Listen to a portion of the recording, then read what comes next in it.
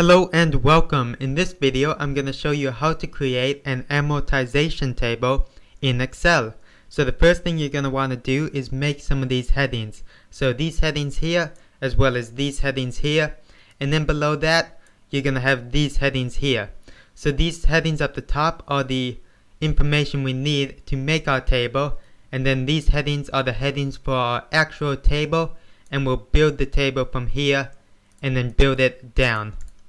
So as you can see, I have principal, and then you put your principal amount there, your number of years, so in my case 10, and I'm just going to say this is a mortgage. You might be doing this for a loan or something else. And then you have your annual rate, so of course put whatever your rate is. Mine is 5.4 per annum, which means per year.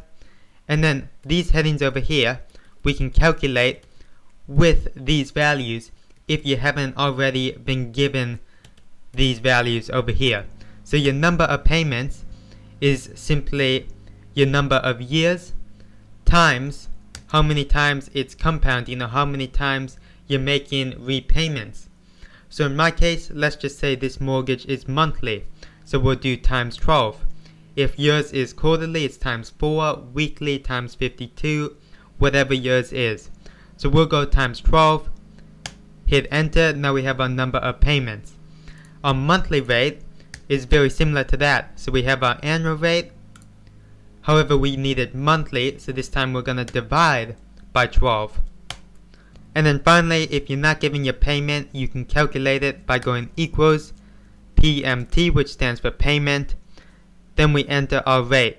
So our rate, be careful, it's not your annual rate, it's your compounding rate. So in our case, our monthly rate. Then hit a comma, and we have a number of periods, number of payments, so that's just 120. And then we have our principal value, which is your principal here. Make sure you put a negative in and then your principal value. Then hit another comma. Then we have our future value. Now this is a mortgage, so we want to pay it off completely, which means our future value will be 0. And finally we have type. Either end of each period, which means we do our monthly payments at the end, or at the beginning. Let's say we do them at the end, because that's probably more common. Then we'll hit enter, and we have our payment amount in there. We have now collected all the information we need to start making our table. So if we start with the months column, we're going to enter our months going down. So we have month 1, 2, 3, 4, and that's going to go all the way down to month 120. So if we highlight this pattern and drag it down, and we'll stop at 120. We have now done our months column all the way down. Our next column is our beginning balance. So we can just get that by simply going equals, and our beginning balance for month 1 will just be our principal amount, because we are just starting out. So just go equals your principal amount. Then we have our payments.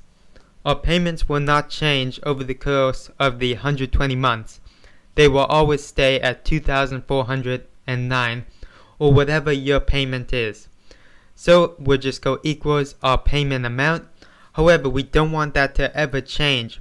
So if we want to lock that in, we can go a $sign before the letter and the number. So in my case, I put in equals $D $4. Hit enter.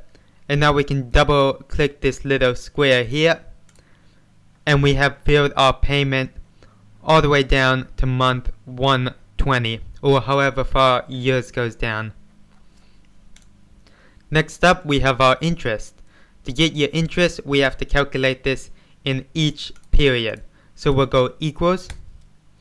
It's our beginning balance for the month, so in this case our beginning balance is this value here, times our monthly interest rate. Make sure it's your monthly amount, not your annual amount, and hit enter.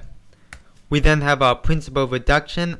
So of course our payment will reduce our principal. However, the interest will make it go the other way. So if we go the difference between those two, that will be the amount our principal is reducted each month. So for this month, it's that amount there. So always payment minus interest.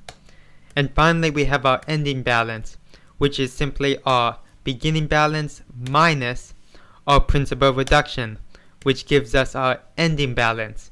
And of course, our beginning balance for our next month will be the ending balance of the month before. So this value here. And from here, we will simply repeat the process. However, you don't have to do this manually. You only have to do it manually for about the first 3 months. And then we can just drag it down. However, it doesn't always drag down correctly. So stay with me and I'll make sure that yours flows through all the way down. So if we continue, we have our interest for month 2, which is equals our beginning balance times our monthly rate. Your principal reduction is the payment minus the interest, and the ending balance is your beginning balance minus your principal reduction. And we'll do it one more time. So our beginning balance is your ending balance of the last month. Then we have our interest. Not sure why these are being underlined. There we go. And then our principal reduction is your payment minus your interest. And your ending balance is your beginning balance minus your principal reduction. Now that we've done this for 4 periods in a row, so if we try to drag this down 2 months, we can see that we're getting some errors. So let's try to work out why we're getting those errors. So here, this is linking to up here. Why is that happening? Well, this one links to here,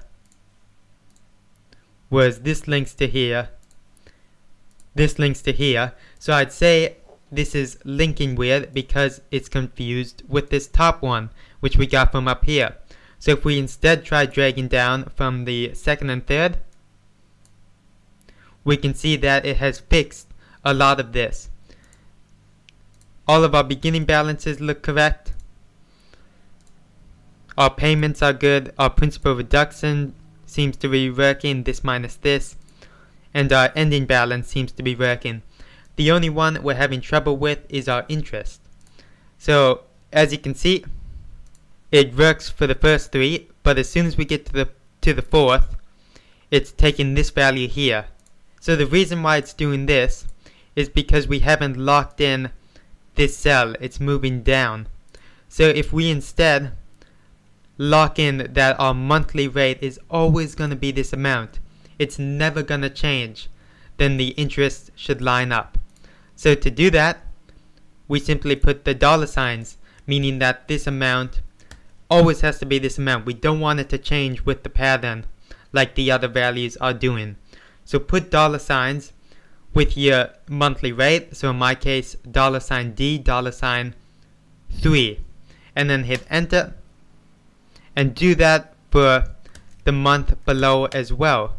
So when we do drag this down, it should hopefully recognize the pattern. So that's all looking like it's flowing through very nicely. So if we then double click here, hopefully it will flow all the way through and we will have a complete table. Might have to drag it as it's a bit slow. Go down to 120.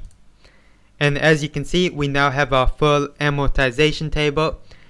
And we know it's right because it ends with this 0.00 balance. We got it to finish with a balance of 0, which is what we want because it is a mortgage and we have paid it off fully within 120 months. So I hope you found this video helpful, and if you did, please consider liking and subscribing to my channel. Thanks for watching, and I'll see you next time.